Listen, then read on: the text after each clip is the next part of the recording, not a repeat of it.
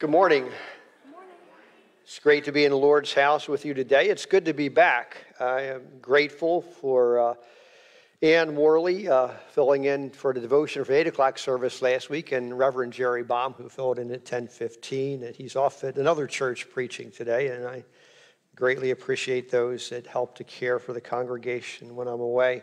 It is good to be back. I started my clinical pastoral education program again on Tuesday, and so I've been enjoying that time, the ability to visit with people in the hospital and to care for those at end-of-life situations, as well as I have the clinical studies to learn a little bit more to help me be more effective at what I do as we reach people.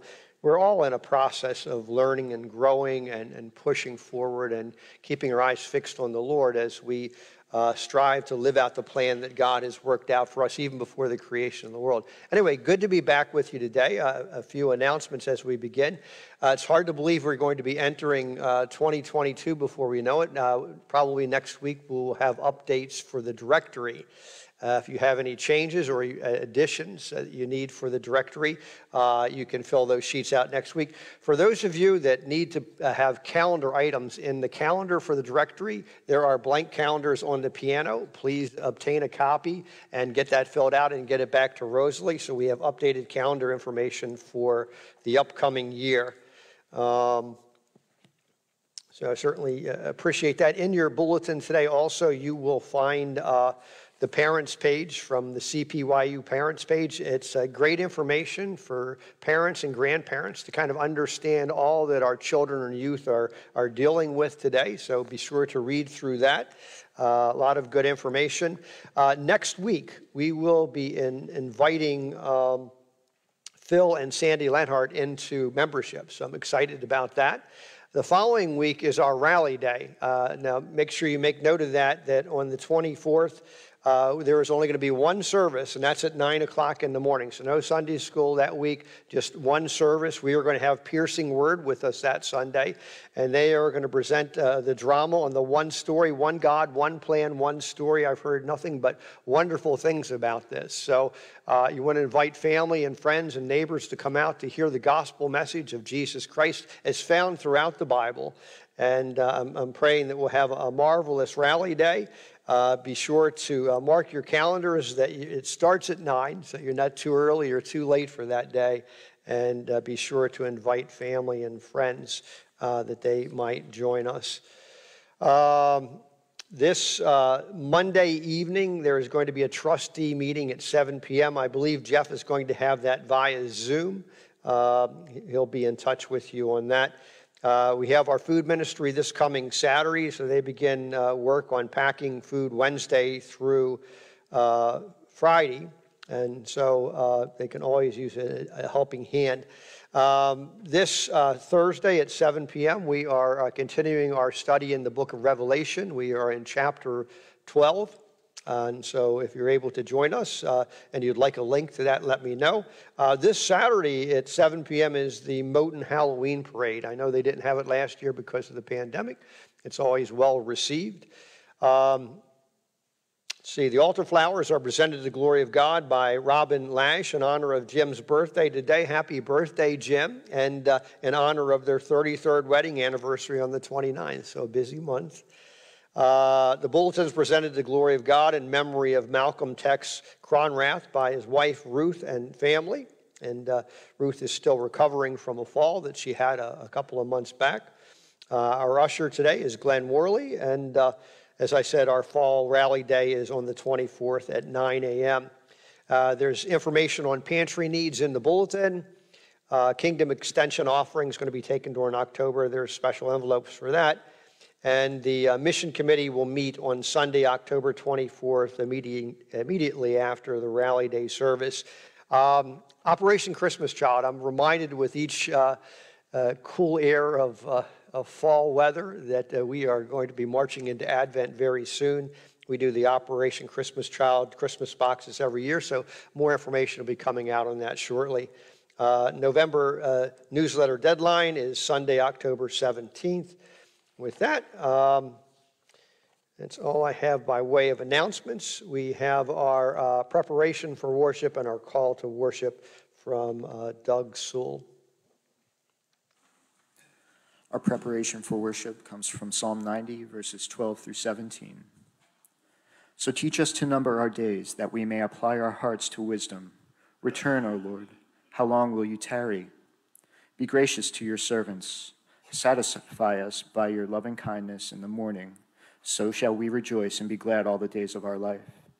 Make us glad by the measure of the days that you afflicted us and the years in which we suffered adversity. Show your servants your works and your splendor to their children. May the graciousness of the Lord our God be upon us. Prosper the work of our hands. Prosper our handiwork. Our call to worship today is the Apostles' Creed. It's found on the front cover page of the hymnal. Please join me in affirming what we believe. I believe in God, the Father Almighty, maker of heaven and earth, and in Jesus Christ, his only Son, our Lord, who was conceived by the Holy Ghost, born of the Virgin Mary, suffered under Pontius Pilate, was crucified, dead, and buried, that he descended into Hades. The third day he rose again from the dead. He ascended into heaven and sitteth at the right hand of God, the Father Almighty. From thence he shall come to judge the quick and the dead. I believe in the Holy Ghost, the holy general church, the communion of saints, the forgiveness of sins, the resurrection of the body, and the life everlasting. Amen. Let us pray. Father God, we come together this morning. We ask that you would pour out your Holy Spirit upon our presence, that we might indeed feel your presence among us. We pray that you would just remove any distractions or anything that would hinder us from worshiping you in spirit and truth this day. So shower us in your care as only you can, reviving body, mind, and spirit. For these things we ask in Jesus' precious name. Amen. Our opening hymn today is hymn number 433, Rise Up, O Church of God, 433.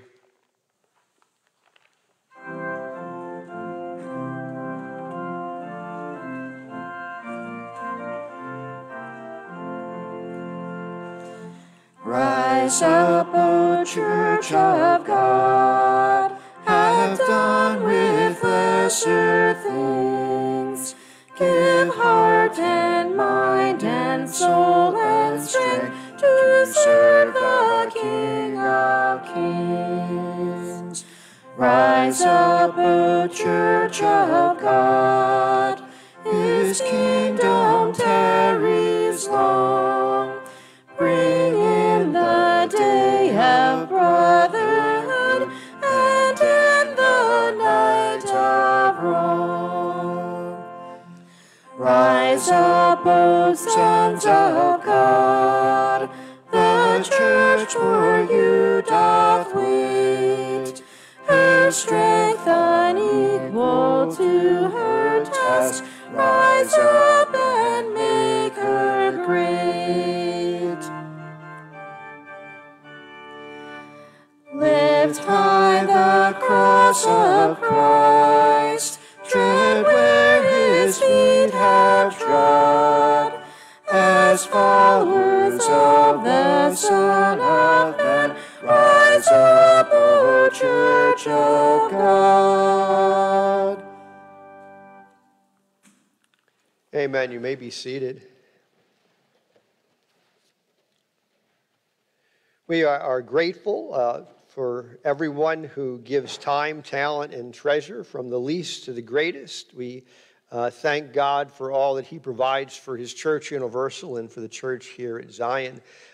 We are about halfway to meeting our needs for our capital campaign to replace the roof on our Christian education building. Hopefully the rally day will help to boost that number a little bit. Continue to be in prayer about that and how you might give towards that effort as we strive to get that done sooner than later. We don't want to wait for a rainy day, so to speak, to have to do that. This original roof, I believe, that they put on in, no, it's not the original one? In the early 80s, okay. So we're still 40 years old or so. So it's in time to get it done. So be in prayer about that. I know that God will meet all of our needs. And just thank you, everyone who gives to the ministries here at Zion and allow us to do the things that we do as we continue to reach the community for Christ Jesus, to reach men and women, boys and girls, that they might know Jesus as their Savior and Lord, to grow in knowledge, faith, and love. Let us pray. Father God, thank you. We thank you for the faithful among us, and we thank you for each and every person who gives time, talent, and treasure that your kingdom might grow. Help us, Father, as a church to enlarge our vision, to find our purpose, and for each of us, from the youngest to the oldest and everyone in between, may we come together with combined gifts and graces to do your work here on earth. And so bless us, guide, and protect. For these things we ask in Jesus' precious name. Amen.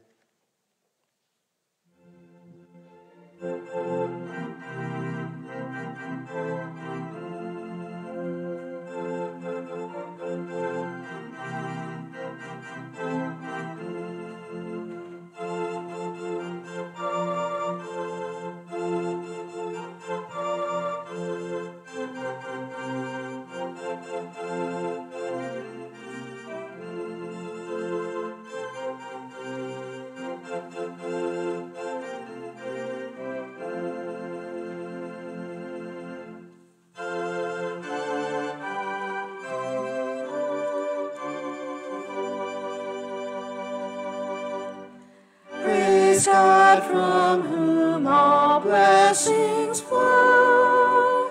Praise him, all creatures here below. Praise him above, ye heavenly hosts. Praise Father, Son, and Holy Ghost.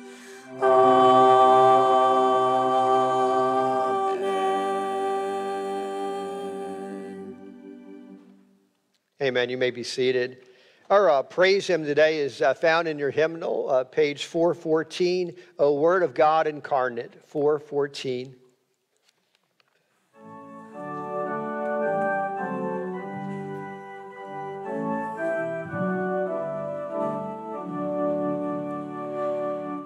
O Word of God incarnate, O wisdom from on high, O truth unchanged, unchanging, O light of our dark sky.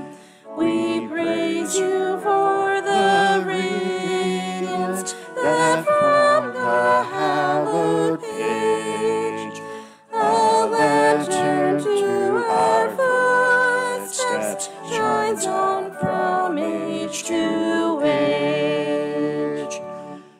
The church from you, dear Master, receive the gift divine, and still that light is lifted o'er all the earth to shine. It is the chart and compass that o'er life's surging sea, amid the rocks and quicksands, still guides, O Christ, to thee. Oh, make your church, dear Savior, a lamp of burnished gold, to bear before the nations your true light as of old. Oh, teach your wandering pilgrims by this their path to trace, till clouds and darkness ended, they see you face to face.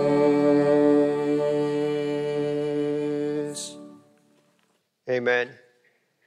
We received word that there was a fire in a Shillington home last night, and one person died in that fire. We want to keep this family in prayer for God's comfort and healing and provision during this difficult time. Joan Croson was here with us this morning for a little bit. Her surgery on her wrist went well. She's still in a little bit of pain. She says it's about a 2 or 3 level, and so need to continue to keep Joan in prayer as she convalesces and has rehab.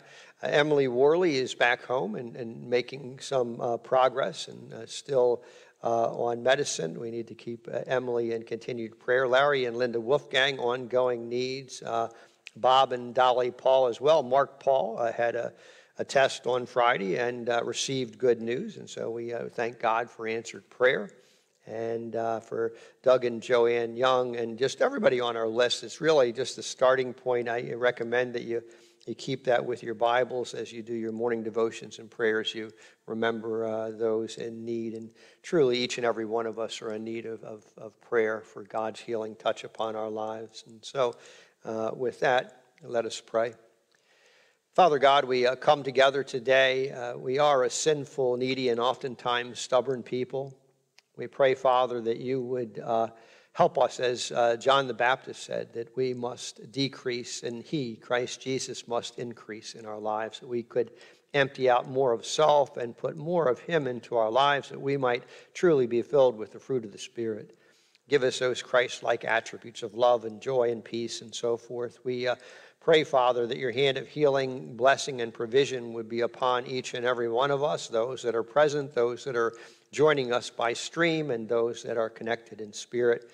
We pray, Father, for this family that lost a loved one in this fire last night in Shillington. Be with them, Father. Be with them in their time of mourning, that they might find comfort and strength in your presence. We pray, Father, that you would give them all that they need during this time, just the physical and material needs that they have, and that you would supply all of those needs. And we pray, Father, for those on our prayer list, those that are upon our hearts and our minds. We pray, Father, for those that are in hospital and nursing care. We think of Ken and Evelyn Reed and Stosh Redkay. We pray for our shut-ins, Scott Hewitt and Miriam Kern and Joyce Organtini. We pray for our missionaries and the missions that we support throughout the world, that you would bless and protect and provide them. We pray, Father, for our world, our nation, our military, your church, Universal, and the ministries here at Zion.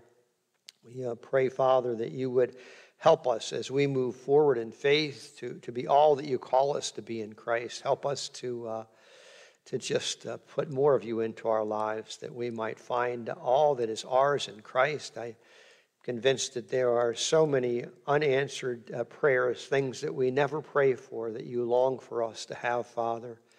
Help us to find spiritual discipline in our lives, to be faithful in worship, to be faithful in the study and application of your holy word, to be faithful in radiating the love and grace of Christ Jesus in this sinful, wicked world in which we live. Our Savior, who taught us to pray, saying, Our Father, who art in heaven, hallowed be thy name. Thy kingdom come, thy will be done on earth as it is in heaven. Give us this day our daily bread. Forgive us our sins, as we forgive those who sin against us. And lead us not into temptation, but deliver us from evil. For thine is the kingdom, the power, and the glory forever and ever. Amen. Okay. Well, our message today is centered on words to live by. And I had the message at the 8 o'clock service, and then I was talking with the children this morning. You know, I said, what do you call something with a lot of words in it? And I wanted to get one of them to tell me a book, and then we were able to talk about different books that they like. And then I said, well, you know, there's a book that has Bible, or it has God's word in it. What do you call that? And they were able to tell me that it was the Bible. And so, you know, the Bible truly is a light unto our path, a lamp unto our feet. I'm very grateful to have had a believing grandmother, Nana, who loved the Word of God, loved the Lord, and taught me at an early age to read and to memorize and to meditate upon the Word of God. I can remember the summer that we spent just memorizing the 23rd Psalm, which is very, very special to me this day. But, you know, God has a word for us to live by each and every day, no matter what we're facing in life. There's a word for us. The Bible is kind of like a mirror that we hold up and we can see our true reflection of who we really are.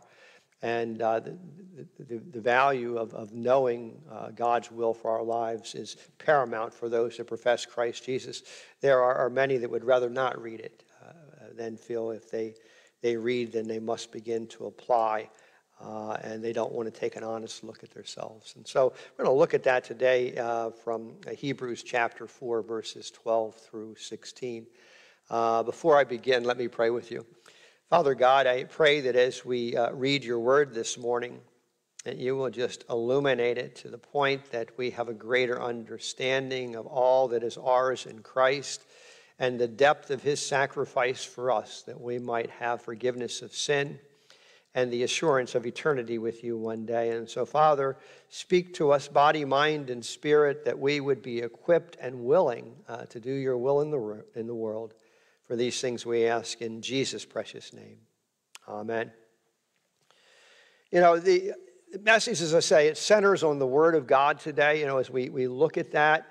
And it's just as true today as it was when it was first proclaimed verbally and people hear it. It is truly a living document. It's not something that you read it and you're done with it and you put it on the shelf and that's it. It's amazing that passages of Scripture that I read in 1965 are just as vibrant and just as informing and enlightening today as they were back then. And it's amazing how one passage of Scripture can touch our lives in many different ways. You know, depending on what we're going through, we allow God to speak to us through His Word. And so a question I have for you is, are you at peace with God? And as we look at this passage in Hebrews 4, we need to understand earlier on in the chapter, the writer, obviously is God writing through men, is talking about entering into God's rest. And the realization that so many people are unable to enter into this rest. We go back to the wilderness journey with the nation of Israel, and we see that a whole generation of people had to die off before Joshua and Caleb could go into the promised land, which was an earthly land, because of their sin. And so the Word of God truly is our guide and our direction for life, that we could live a life that's pleasing to God. But we can find God's perfect rest now, and obviously into eternity one day, because we can have that peace of God which transcends all understanding when we get serious with God. You know, when we spend time faithfully reading the Word and studying it and applying it, faithful in prayer, faithful in worship. There are people out there that actually read their Bibles every day. I know a few myself. And, something that we should be doing. It should be part of our religious practice that we read a portion of Scripture every day. I believe we should have a systematic way of reading through the Bible, whether you do that in a year or 2 years or 3 years or 10 years, however long it takes you. But have a plan in place and begin to get into the Word every day. Let the Word get into you and, connect that with prayer. And this is a way that we allow God's still small voice to speak to us, that we can hear very clearly what God is saying to us. As I said, the Bible, the Word of God is like a mirror that we hold up to ourselves, and we see who we truly are. Not the person that we want to project, but the person that God sees, the person deep down, that who we really are. And so are you at peace with God? And we know that living for Jesus brings true peace and harmony in our lives, and it's not something that you can get by osmosis. It's not something that you can get an hour a week. It's something that has to become a daily practice. You know, God desires to have an intimate relationship with each and every one of us, and these relationships take time and they take effort, and it's an act of love both ways. God loves us so much that He sent His Son into this sinful world that we might know the depth of His love for us. And in His love for us, He desires that we know Him through His Son. And this is where that relationship begins at the moment that we receive Him as Savior and Lord. We talk about this being a matter of faith. You know, we believe in a God that we can't physically see with our eyes, but we believe in a God that we can see, nonetheless, a God that is revealing himself. He reveals himself to our body, our mind, and our spirit, and through this thing that we call natural revelation, the world around us, we can see God. And I'm convinced that God reveals himself not just in sight. You know, I can look at a rainbow or sunrise or a sunset, or I can hear the waves crashing at the beach. You know, I can smell the salt in the air. I can look at a beautiful moon or just a flower or just the leaves that are changing. And that's God. God is working and God is speaking.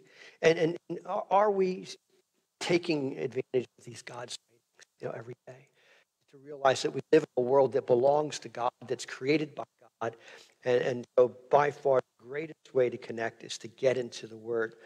The writer of Hebrews in chapter 11 talks about faith. He says, faith shows the reality of what we hope for. It is the evidence of things that we cannot see with physical eyes, but with spiritual eyes we do in fact see. One day we will see with physical eyes. The Apostle Paul says, right now we look through glass darkly, but one day we will see clearly as we're clearly seen by God even now. Grant, I'm going to move to the pulpit microphone. Paul says in Romans 10:17, he says, so faith comes from hearing, that is, hearing the good news about Christ. And so when we've heard the word of God, and really the beginning from Genesis to Revelation, everything in between is a love story from God. When we hear about God and about the good news of Christ Jesus, our faith is increased. It's that small act of faith that receives him as Savior and Lord of our lives, no matter how old we are. And with the realization that we are sinners and that we are in need of a holy God, that through the shed blood of his Son washes away our sin, and in that we have a relationship with a holy God that loves us and gave his Son. So let's take a look at this passage. It's Hebrews 4, verses 12 through 16. It's probably familiar to most of you. It says, for the word of God is alive and powerful. It is sharper than the sharpest two-edged sword, cutting between soul and spirit, between joint and marrow. It exposes our innermost thoughts and desires. Nothing in all creation is hidden from God. Everything is naked and exposed before his eyes, and he is the one to whom we are accountable.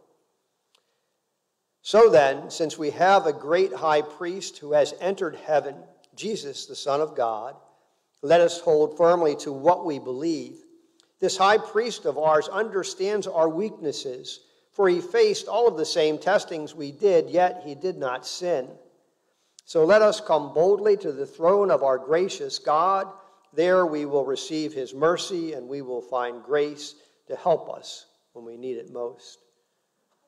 And I'm so grateful that we can find that grace to help us when we need it most. I'm so grateful that this Word of God, this Bible that we've been given, I have a bunch of them on myself. I've got them in various translations. I'm a Bible collector at this stage of the game, but it's so comforting to know that everything that I deal with in life, all the challenges, all the difficulties, all the heartaches, that God has a word for me here. And that I can study this and I can apply it. I can find comfort. The word truly is alive, and it's powerful. And it's what the writer says, for the word of God is alive, it's powerful, it's sharper than the sharpest two-edged sword. It cuts between soul and spirit, between joint and marrow. I'm not talking about this big, dull sword, but maybe a smaller sword that's sharp on both sides, super sharp. Probably the closest thing that comes to mind to us would be the surgeon's scalpel, which can cut finely and precisely. And as we think about God's word as living, it's living because it's life-changing. It made all the difference to me when I first realized that there's a Savior and I need a Savior because I'm a sinner. And without a Savior to take away my sin and to allow me the right to be a child of God, that I would be separated from a holy God for all eternity because he's holy. He wants us to be holy, and we can only accomplish that through his Son. We can't do it on our own effort. So it is alive because it brings life to those that are spiritually dead. It's powerful and it's sharper. It's sharper than the sharpest two-edged sword. It cuts between soul and spirit. You know, the Word of God, it reveals who we are. It tells us the truth about who we are. It tells us who we're not. You know, we're pretty good in putting a facade on and showing the world what we want them to see. But God looks beyond the surface. And He looks at the heart. And He looks at us intimately. And He knows us as creator and sustainer. And so He can penetrate to the core of our moral and spiritual life. He can see where we're making progress, and He can see where we fall woefully short. And the Word of God, like I said, it's like a mirror. It shows you who you are, both good and evil. You know, it's so easy when we compare ourselves to other people to have this false sense of superiority. Well, I'm better than that person. Look at them. Look at what they do. When the truth of the matter is, at the cross of Jesus, we're all on an equal playing field. None greater, none less. All saved in Christ Jesus, at least those that are willing to receive Him as their Savior. And so this Word, it penetrates our hard exterior surface, and it demands an answer. You can't read the Word of God without saying, God, you're speaking to me here. It demands an answer on what we're going to do or what we're not going to do. I think some people don't want to read the Word of God today because they don't want to be held accountable. At least they think that they're not going to be held accountable. They don't want to have to do what God says. They'd rather be the God of their own lives. They'd rather live any way that they want to live and live in a false sense of illusion that somehow God's okay with that. That there's no responsibility whatsoever on our parts. You know, we as believers in Christ Jesus, we must allow the Word of God to shape us, to mold us, and to continue to challenge us to live lives to be a reflection of the love and grace of Jesus. Well, I'm convinced that's what the world needs to see now, more of Christ's likeness in people that profess Him as their Savior and Lord. You know, there's so many angry and frustrated people out there today, and so many people that are lost without a clue, and they're looking for answers, and they just don't know where to look. So many people that think harshly of the church today because they've seen how we behave at times. And so we really need to be like John the Baptist and empty out self and put more of Christ where we decrease and where people see more and more of Christ's likeness in us. We're filled with that fruit of the Spirit. There's wonderful attributes of God. You know, God intimately knows us. And here's the thing that's amazing. He loves us despite it. You know, if you read in the first 2 chapters of Genesis, God created a perfect world. If you look in the last 2 chapters of Revelation, the world is perfect again. Everything else in between is laden with sin because we have willingly entered into sin. We're the byproducts of sin in a sinful, fallen world. And God, even before the creation of this perfect world, He knew us and He loved us despite who we are. And He loved us so much that He sent His Son to come into this sinful, dark world to be our Savior. Paul writes in Romans 8, verses 31 to 39, he says, "What shall we say about such wonderful things as these? If God is for us, who can ever be against us? Since He did not spare even His own Son, but gave Him up for us all, won't He also give us everything else? Who dares accuse us whom God has chosen for His own? No one. For God Himself has given us right standing with Himself. Who will then condemn us? No one. For Christ Jesus died for us and was raised to life for us, and He is sitting in the place of honor at God's right hand. He's pleading for us. Can anything ever separate us from Christ's love? Does it mean He no longer loves us if we have trouble or calamity or are persecuted or hungry or destitute or in danger or threatened with death? As the scriptures say, for your sake we are killed every day. We are being slaughtered like sheep. No, despite all these things, overwhelming victory is ours through Christ who loved us. And I am convinced that nothing can ever separate us from God's love. Neither death nor life, neither angels nor demons, neither our fears for today nor our worries about tomorrow, not even the powers of hell can separate us from God's love.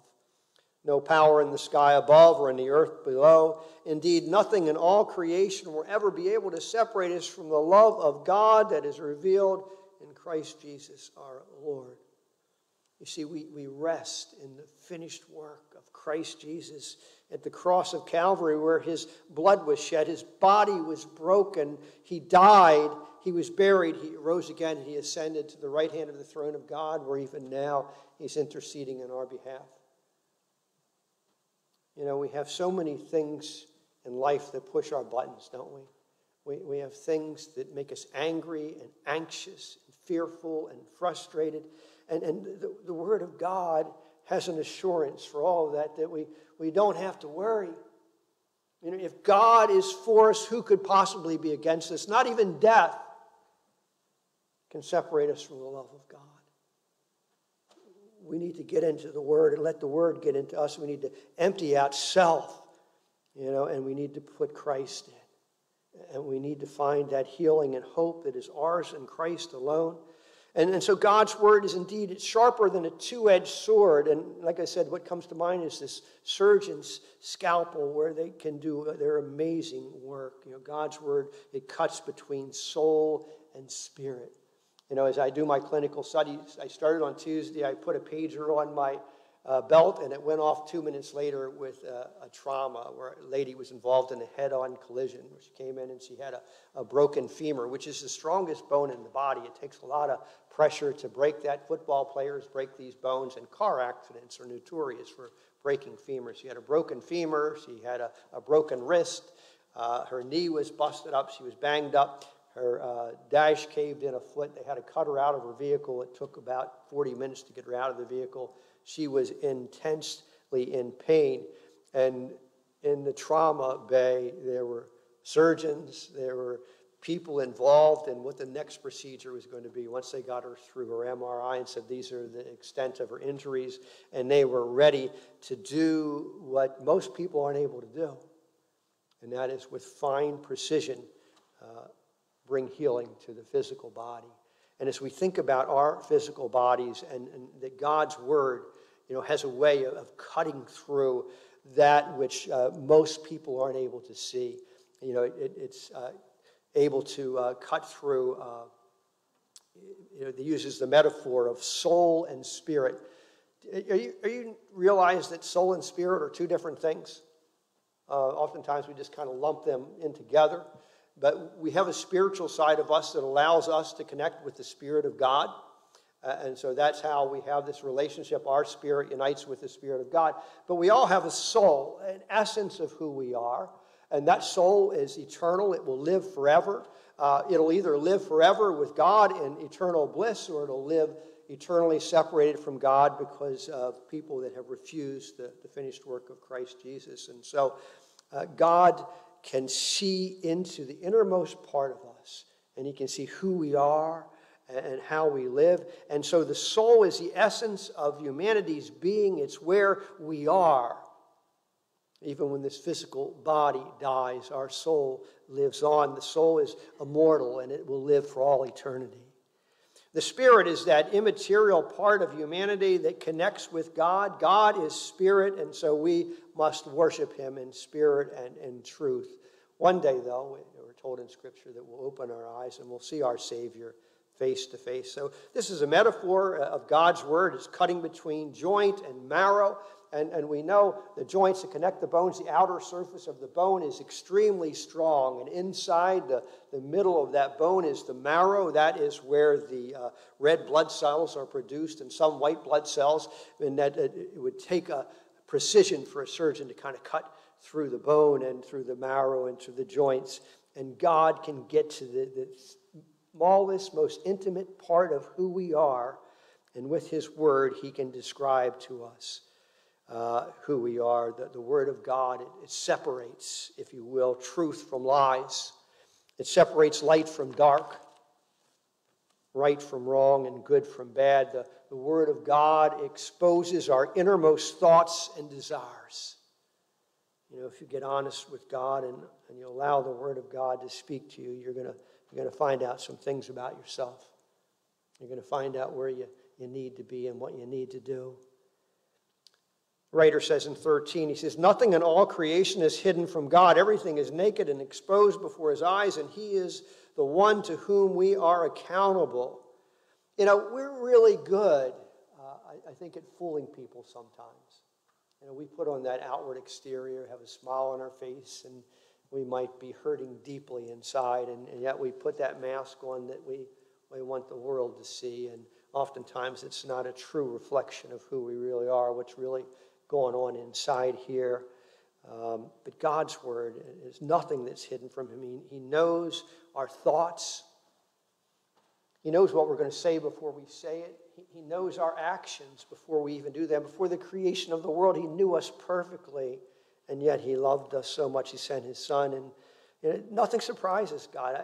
I said this morning at 8 o'clock service, I said, God never says, gee, I didn't think Bob would do that. And I actually had another Bob in the 8 o'clock service, so I'd say I'm talking about myself. And the reality is nothing surprises God. There isn't anything that we could ever hide from God. We're not going to fool God. One day we're going to give an account. And there's no lies. There's no deception. There's the reality of who we truly are before a holy God, to whom we are accountable and will give an account one day. Paul says in Philippians 2, verses 9 through 11, "Therefore God elevated him to the place of highest honor and gave him the name above all other names, that at the name of Jesus every knee should bow in heaven and on earth and under the earth, and every tongue declare that Jesus Christ is Lord, to the glory of God the Father." And one day, we're going to give this account. Here's the thing. For those of you that are in Christ, here's some good news, friends. You're going to come before a throne of grace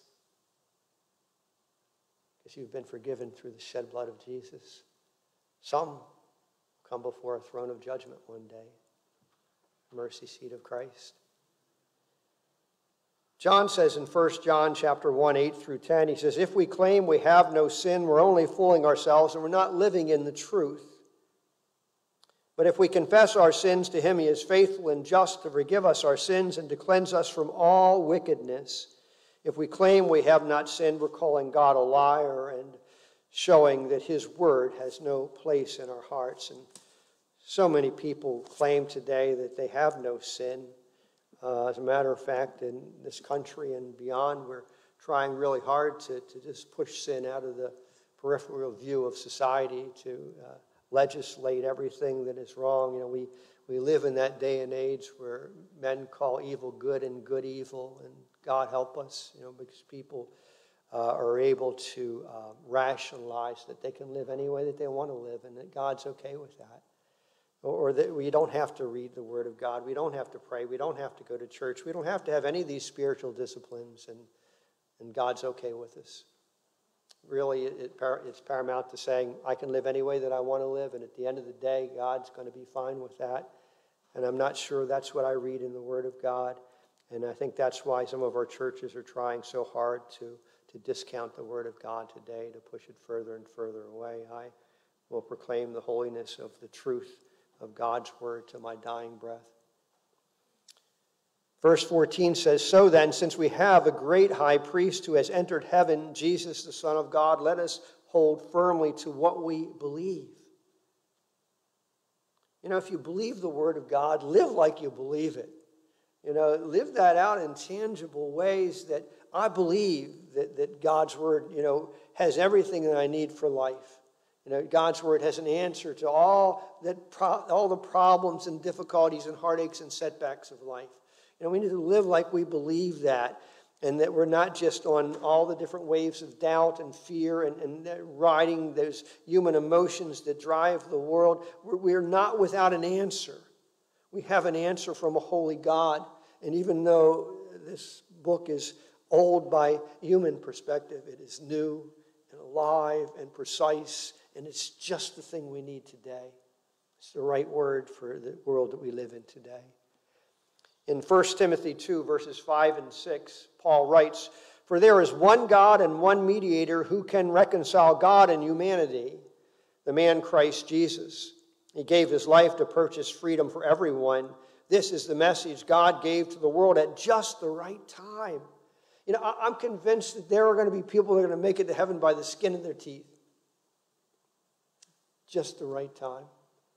They're going to surrender their life to the Lord, and they're going to make an honest confession and receive Jesus as their Savior and seek forgiveness for their sin and acknowledge that they are sinners and that they desperately needed a Savior. And it's at God's time is never late. It's always at the right time. At the right time when the fulfillment was there, God sent his Son into this sinful, dark world to be born in humble estate in a manger, to grow, to be the God-man and fully God, and willingly went to the cross at Calvary and laid down his life. He lived, he died, he rose again, and even now he intercedes on our behalf at the right hand of the throne of God. And he's cheering us on, and he's speaking on our behalf to God. And I can imagine that conversation might go something like this. God, all right, Bob Shuey. He's a stubborn one. He has setbacks and heartaches and fears and frustrations, but he loves me.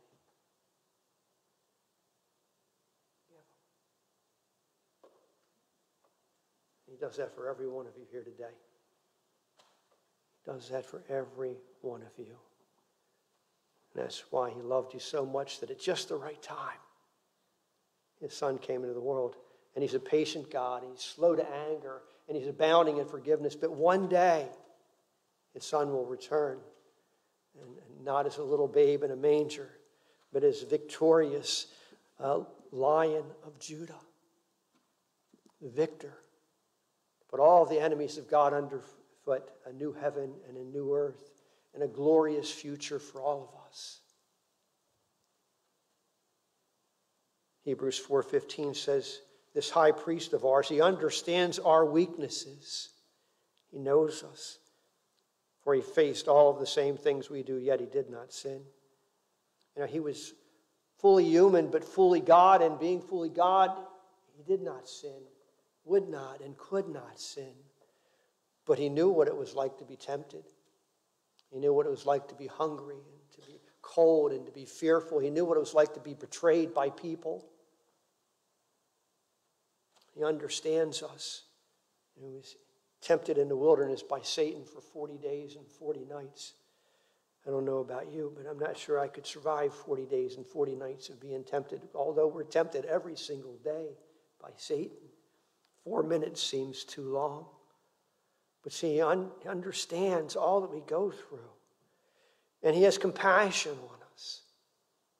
That's why he laid his life down on the cross. He willingly set his life down. He died so that we could have victory over sin and death. He's the firstborn from the dead, that we too, who believe, are born from the dead.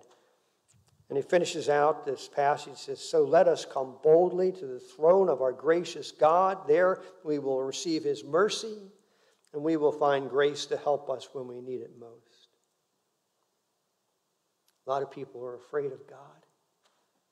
And I think we should fear God, not in the sense that we're afraid of God, but that we have a reverence and awe and a deep love and respect for a holy God who gave his Son. But we can believe the word of God, and we can come boldly to the throne of this gracious God, and we can receive mercy. We can receive healing and hope, and we can find the grace that we need to help us when we need it the most. There are times in my life where I've greatly appreciated people coming alongside of me and helping me through a difficult situation. And there have been times in my life where it didn't matter how many people came around me. I was just in deep despair. And what I really needed the most was the Lord. And just cry out. And with words I don't even know what to say, God, but you know me, and I need you now. And in those critical, seminal moments of life, he was there, and he is there, and he's with us. And so, we can come to the throne of grace boldly. And we can pray, God, do for me what I can't do for myself. See, we don't have to do this in our own efforts and our own steam. So many people in the world today, they're trying to get right with God in their own efforts, but yet they still want to be the God of their own destiny. We need to let Christ be the God on the throne, and we need to trust him that he has promised to never leave us nor forsake us, that he's indeed with us every step of the way. We can take God at his word, and we can believe it even before we see it. We can trust that God's going to work it out. And one day in glory, we're going to open our eyes in a glorified body where there's no more sin or sorrow or shame or suffering, no more death. We're going to realize that in those most difficult moments of life, that God was with us every step of the way. We just need to dig in deeper with him and to believe it and to live into the word and let the word live into us and through us. The world around us needs to know of this faith that we have, even if it's just a little bit of faith. It goes a long way in the hands of a holy God who can do far more than we ever hoped for or imagined. He's still in the miracle business. He's still transforming lives today. Amen. Let me pray with you. Father God, we thank you for your holy word.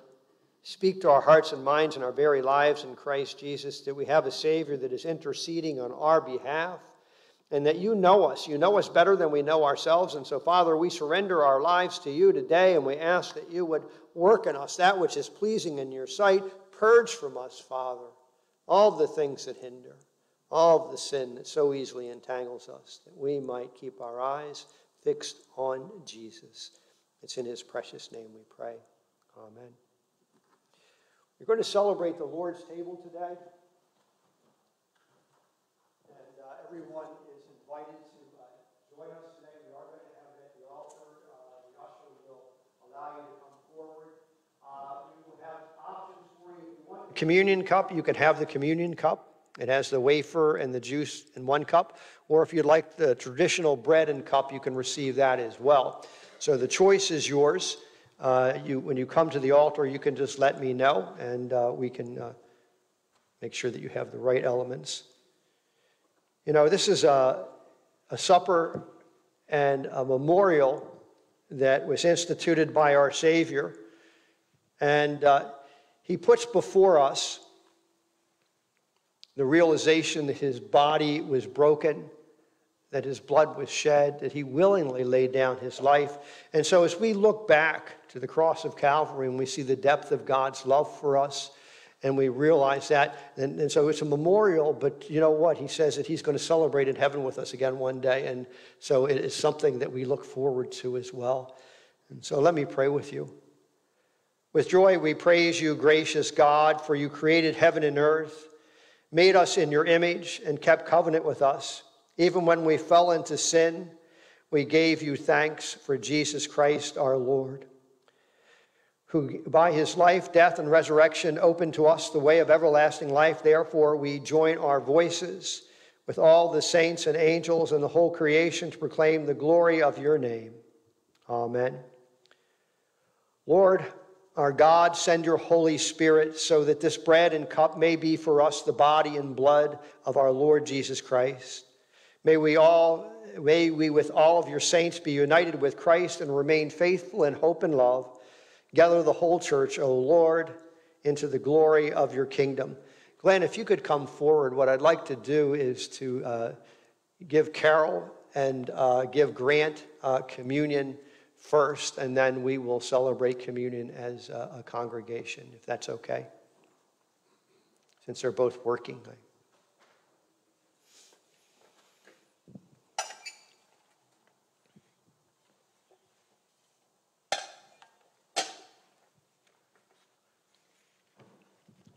Here we are.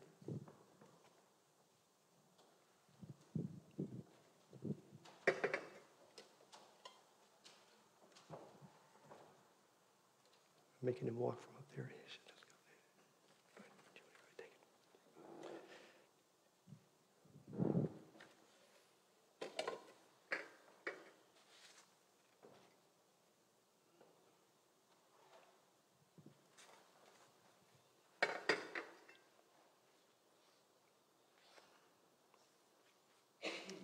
It's a long walk from upstairs. We'll have to work this out and bring the elements up to you. So.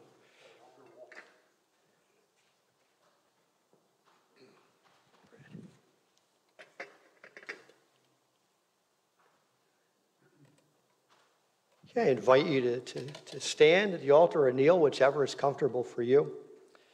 We give thanks to God the Father that our Savior Jesus Christ, before he suffered, he gave this memorial of his sacrifice until he returns again. Hear the words of the institution of the Holy Supper of our Lord Jesus Christ. The Lord Jesus, on the night he was arrested, he took bread, and after giving thanks to God, he broke it, and he gave it to his disciples, saying, "Take and eat. This is my body given for you. Do this in remembrance of me." Eat with gratitude in your hearts. In the same way, he took the cup, saying, "This cup is the new covenant sealed in my blood, shed for you for the forgiveness of sins. Whenever you drink it, do this in remembrance of me. Every time you eat this bread and drink this cup, you proclaim the saving death of the risen Lord until he returns. Drink with gratitude in your hearts."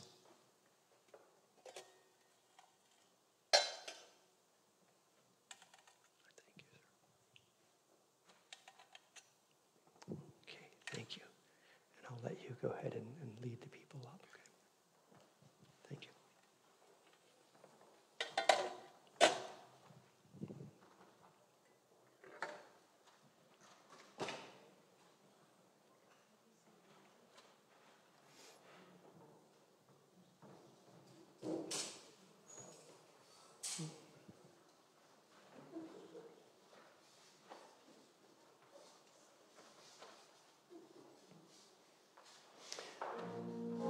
We'll celebrate together. I'll wait till everybody has the bread, and we'll all celebrate together.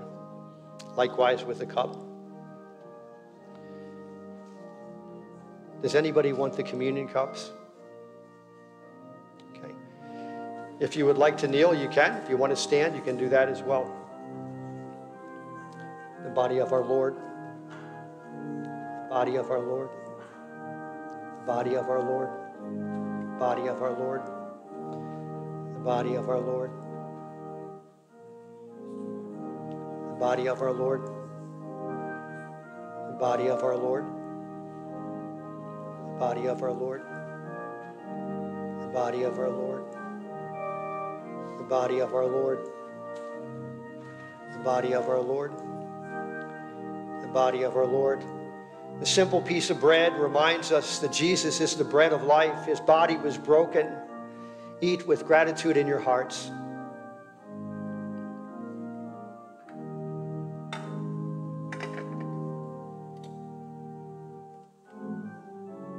The blood of our Savior. The blood of our Savior. The blood of our Savior. The blood of our Savior. The blood of our Savior. The blood of our Savior. The blood of our Savior. The blood of our Savior. The blood of our Savior. The blood of our Savior. The blood of our Savior. The blood of our Savior. A simple cup of juice reminds us that our Savior's blood was shed, was emptied out for the remission of sins, the sanctification of our souls. Drink with gratitude in your hearts.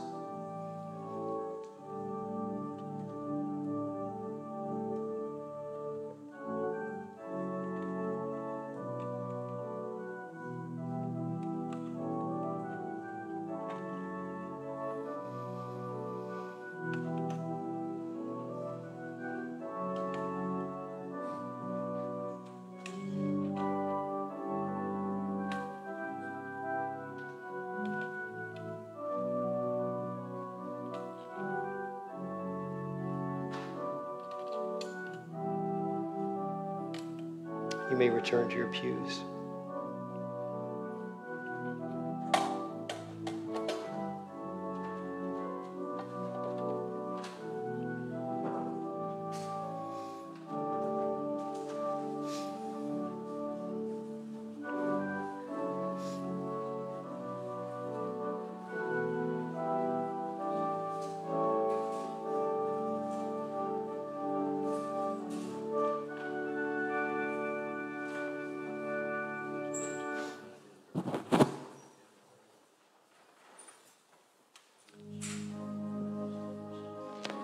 Does anybody want these communion cups? Okay. Feel free to kneel if you'd like, or you can stand, whatever is easiest for you. The body of our Lord. The body of our Lord. The body of our Lord. The body of our Lord. The body of our Lord. The body of our Lord. The body of our Lord. The body of our Lord. The body of our Lord. The body of our Lord. The body of our Lord. The body of our Lord was broken. He was beaten beyond recognition. He willingly did that as an act of great love for us. Eat with gratitude and thanksgiving in your heart.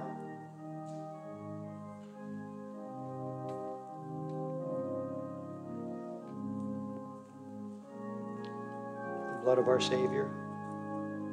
The blood of our Savior. The blood of our Savior.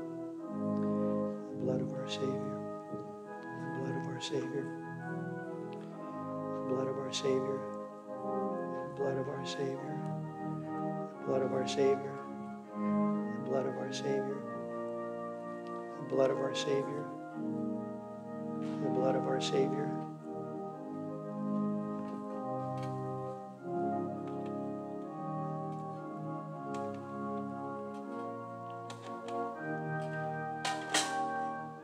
His blood was poured out unto the point of death, death on a cruel cross.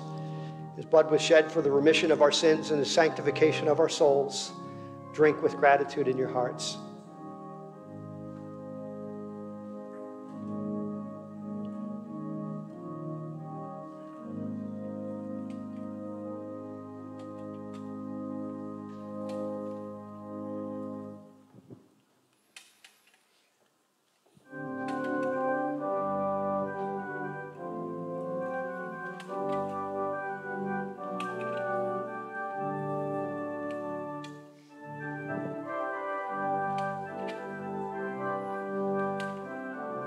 You may go back to your pews.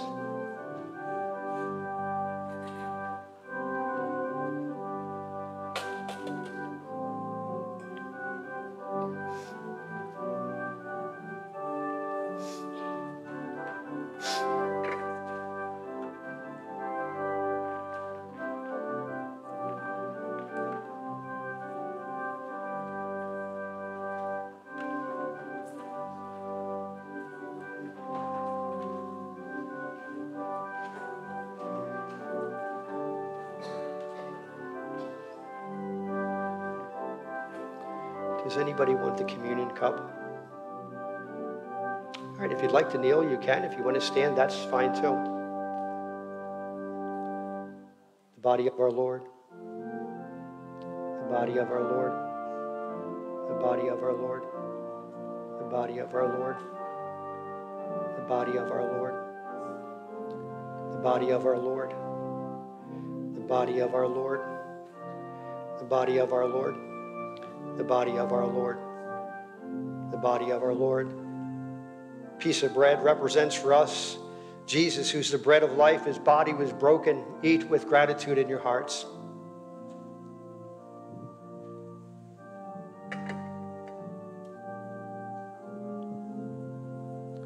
The blood of our Savior. The blood of our Savior. The blood of our Savior.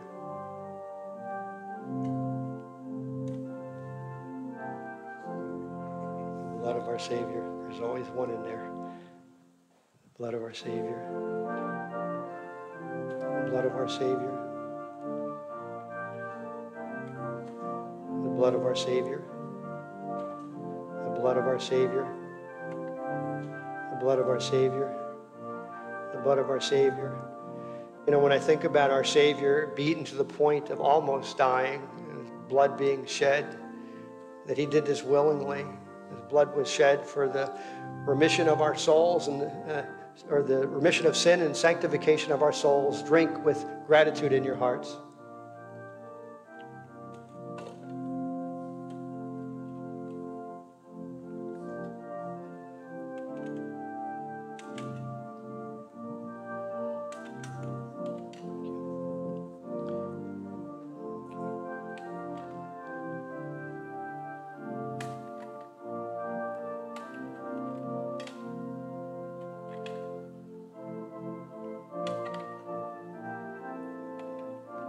Thank you. You may go back to your pews.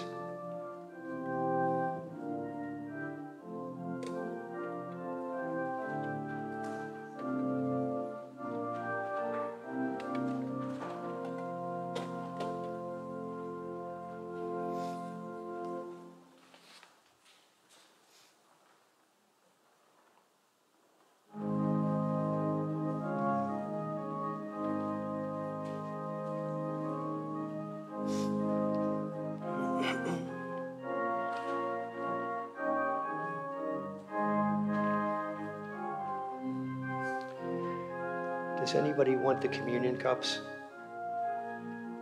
Okay. You can kneel if you'd like to, or you're free to stand, whatever's appropriate for you. The body of our Lord. The body of our Lord. Body of our Lord. Body of our Lord. The body of our Lord. The body of our Lord. The body of our Lord. Body of our Lord broken, and we might have life and life abundant. Eat with gratitude in your heart.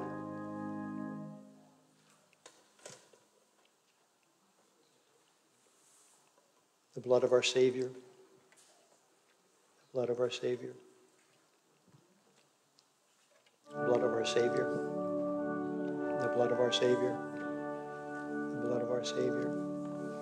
The blood of our Savior. The blood of our Savior. You know, I was just thinking as his lifeblood ran out and he died, his blood brought life for us, forgiveness of sins, sanctification of our souls. Drink with gratitude in your hearts.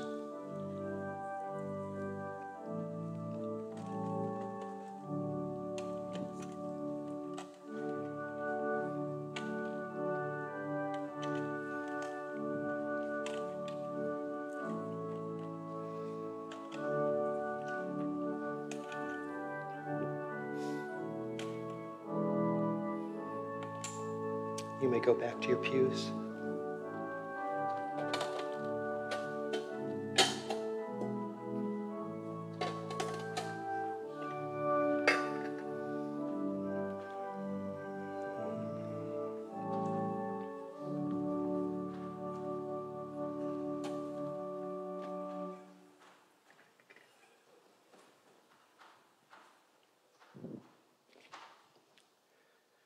Let us pray. Loving God, we thank you that you have fed us in this sacrament, united us with Christ, and given us a foretaste of the heavenly banquet in your eternal kingdom. We thank you, Lord, that you have met all of our needs. We are mindful that your body and blood was broken and blood was shed. And you have given us all that is ours in Christ, the right to be children of God, and so we are. For this we give you praise. Amen.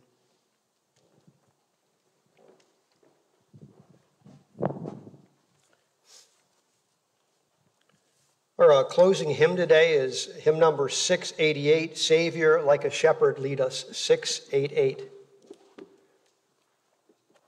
Please stand and join me.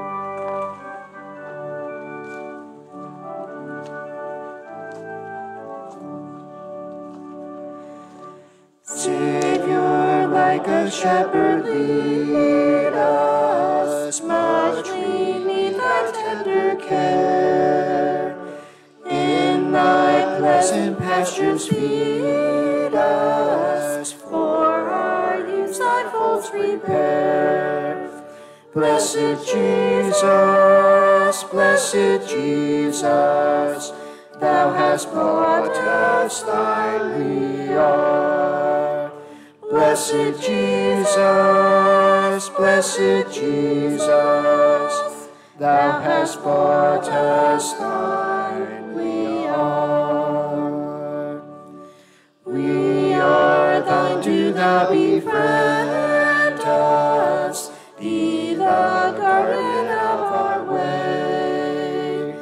Keep thy flock from sin, defend us, seek us when we go astray. Blessed Jesus, blessed Jesus, hear, oh, hear us when we pray.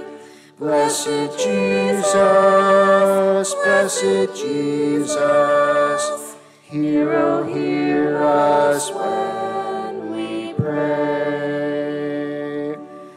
Thou hast promised to receive us, poor and sinful though we be. Thou hast mercy to relieve us, grace to cleanse and power to free. Blessed Jesus, blessed Jesus, early let us turn to thee.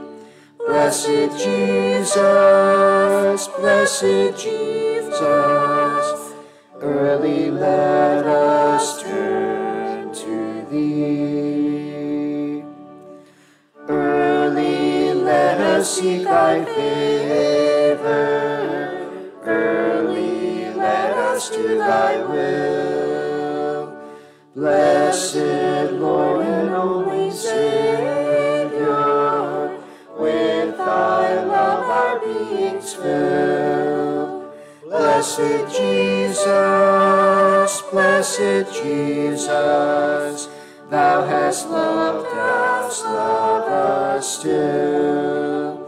Blessed Jesus, blessed Jesus, thou hast loved us, love us still. Amen. It was wonderful to worship with you today. Like I said, next week, Phil and Sandy Leonard will be brought into membership, and the following week, service is at 9 for our rally day.